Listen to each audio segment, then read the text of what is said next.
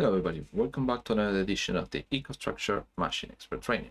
I'm your host Leandro Mada, and in this module what we're going to focus is on the expansion modules that we have for the Modicon M241, M251 and the M262. Some of them can also be used for the M221. So let's go to the presentation. This is just an explanation of the offer that we have, okay, for different IOs and the expansion, the special modules that we have. So if we continue with the presentation, this is the overview that you can see over here. Okay, let me just hide myself just a little bit. Oop, there we go. So let's start by the basic. We have the M241 and the M262 that have some embedded IOs. The M251 doesn't have any, so we need to add some expansion modules. The expansion modules that we have for this range of PLCs is the TM3. So it should be the Modicon TM3 offer that we're going to see today. So we have, as you can see over here, let me just put the pen. We have for Boolean variables, okay, for digital information, true or false, 1, 0, we have the digital IO modules. Then if we want to read temperature or voltage or current for a sensor, we just have the analog IOs. And then recently we have these expert counter modules, okay, but this one is not for the M221, okay, it's only for the M241, M251 or the M262, okay.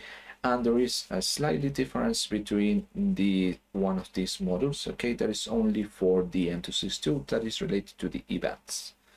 Then we have this expert control module that allows us to control the tests, one of the tests that we have in the offer, to control that in the motor, okay.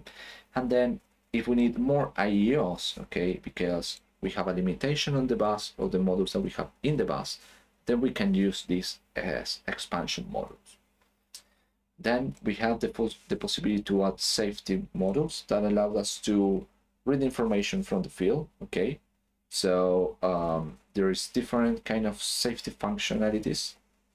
For those we have different modules that I'm going to show you. And then the latest one is this one, okay, which is the bus coupler.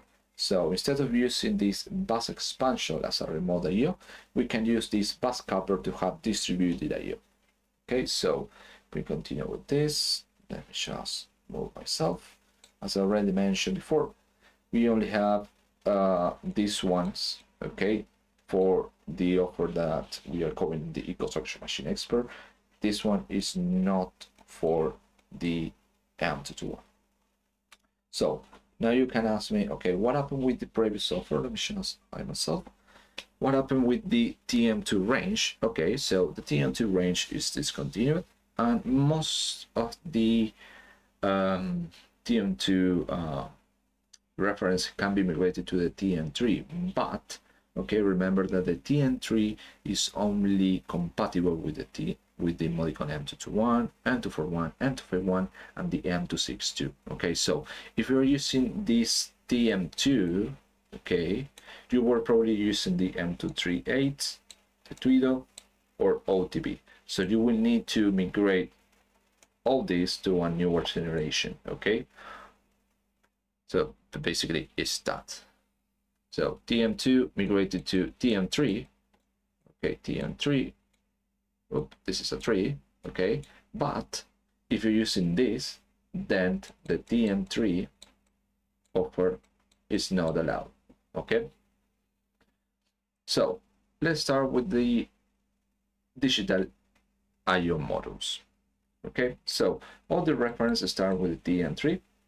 Okay, then it follows by the D, by digital, and then depend on the characteristics of the digital module, we have I for input, Q for output, and M for mix. So we have the possibility to have a digital module that has the mix between inputs and outputs. Okay, that's the functionality. Then, as you can see here, the yellow color is the amount of IOs that you have, and you can see over here that we have from 8, 16, and 32. Okay, but the mix you have for 8 and 24. But again, it's complicated to remember all this part, so take a look on the catalog to check the right reference. But there is something important that we need to know. For example, if we have the digital module for outputs, we have the possibility to define if it were transistor or relays output. And in order to figure out which one it is, you have R for relay, okay, and T for transistor output, okay, and the T is for transistor source, and if you have the U is for transistor sink output, okay. Then the letter G is for the X-prin terminal, okay. If it doesn't have that, it's gonna be with the screw. And then you have the K, that is the HE10 connector, okay. So more information about this part, I strongly recommend you to go to digicad.etsy.com, and then here you can find the PLC pack and other controllers. You have all the family range here that we are covering. And then, for example, if you enter into the M251, you have the TM3. You will open the catalog for the TM3. Okay, and here you can find the complete explanation. Okay, here you can find all the different IOs that we have. The definition for local, remote, and distributed, and you can see over here that the IOs in the same bus of the controller are the local IO, and then if you have the expansion bus, it will become a remote IO, and then if you're using the TM3 bus coupler, you have distributed IO. Okay, so that's the main idea. So in this part, you can see the complete range of digital inputs and outputs that we have, okay, and some of the characteristics. So you pay attention the amount of inputs, the amount of outputs that you have here, outputs, and then the characteristic for the voltage, okay, and the reference below. Okay, so it's very straightforward. So if we continue with the presentation now, this is the overview for the catalog. It's the same, just copy pasted it. And then we start with the analogs models. So the same as before, this is the TM3 offer. So everything will start with the TM3. Then we have the letter A for analog IOs, okay? And if we have the letter T, it means it's gonna be for temperature, okay? Then we need to define if it's gonna be input and output or a mix, the same as we have before, okay? This.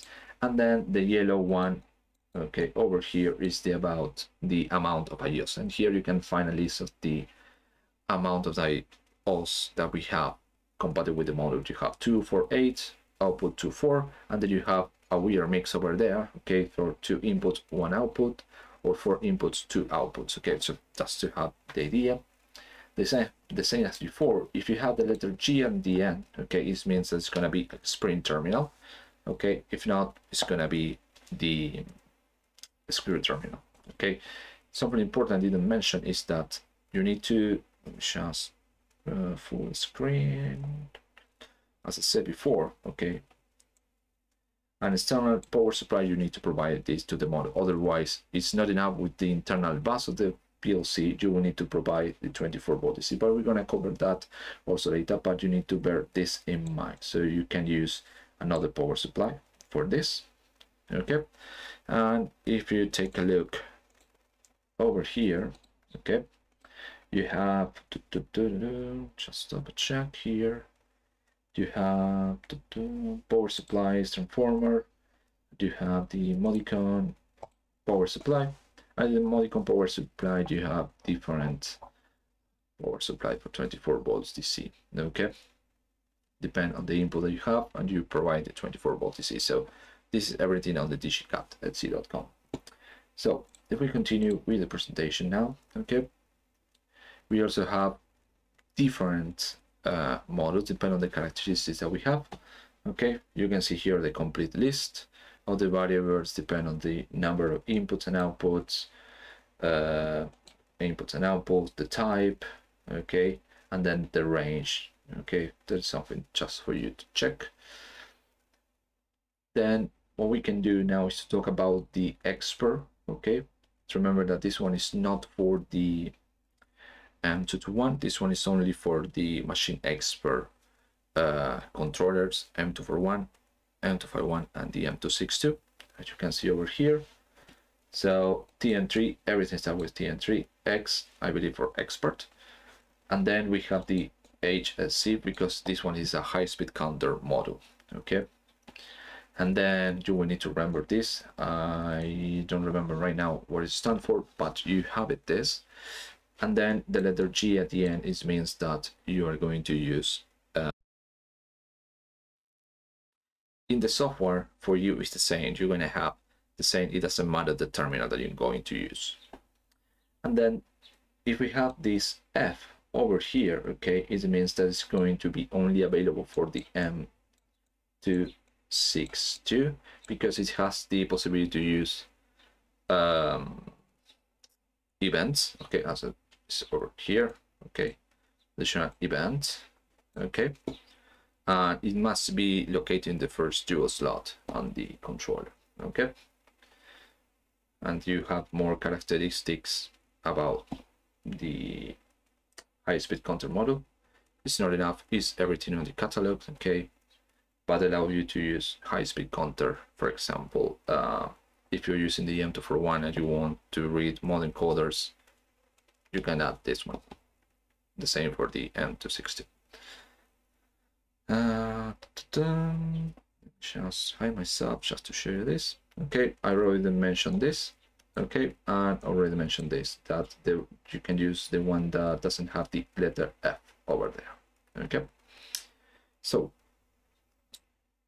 there is another expert model, okay, which is for thesis, okay, and allow you to control 4 motors. Okay, you can have this description and some of the connectors in order to control the motors that you have. And this model is for thesis motor interface.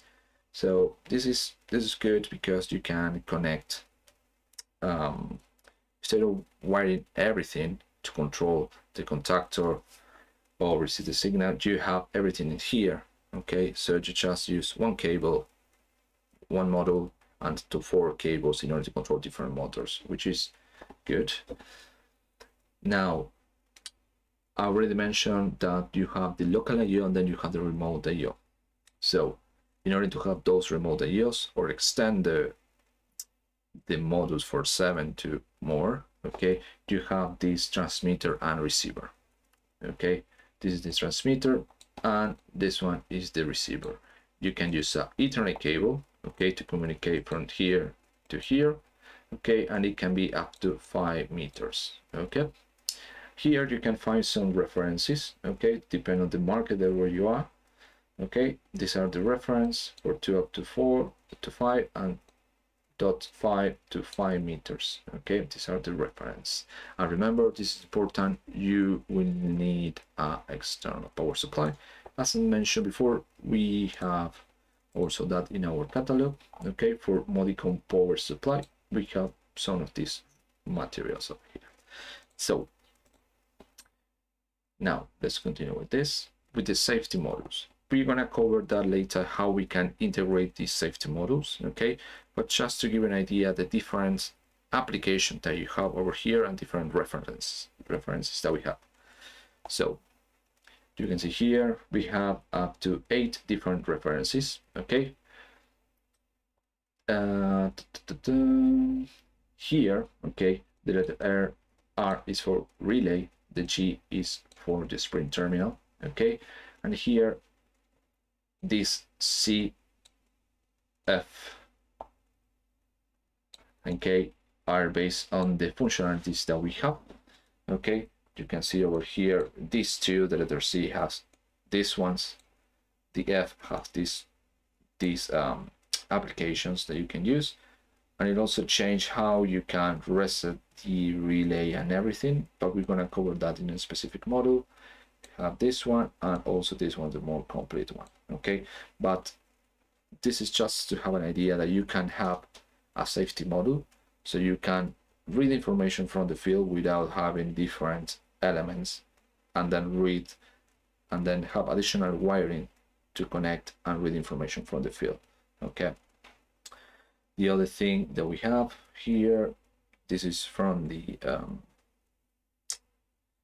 catalog, okay, are the different standards that are available for each of these models. Okay, you can see, okay, we have distress functionalities, okay, control emergency and switches. Here it would add the safety light, okay, and then here the pressure sensor with different inputs and outputs. Okay, so this is just to have an idea what we are after. And then finally, we have for distributed I/O, we have the bus coupler. As you can see over here, we just start with TM3, BC for bus coupler, then from the protocol that we're going to use. Modbus serial, can open, Ethernet IP, or Modbus TCP.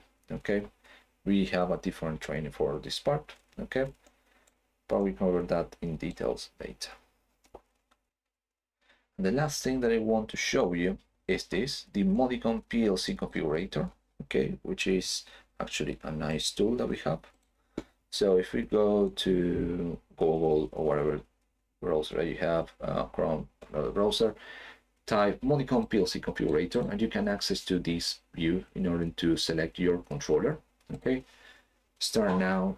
You can define for based on the application that you have, or just select the controller that you want. So for example, M262, you have all the different references. So I'm going to use this one, select it, continue. Here you can see the view of the controller. Okay, if you go over here, you have the possibility to select the software, and you have digital and printed. At the moment, if I'm not wrong, we have only printed available here in UK. So select, and you can see here in the bill of materials all the reference that you need. Then here you have the possibility to add the IOs that you want. Okay, add IO, discrete IO. Okay, and you can see over here the list. And here you have the communications. Okay, add. And if you want an island, you can create an island over here.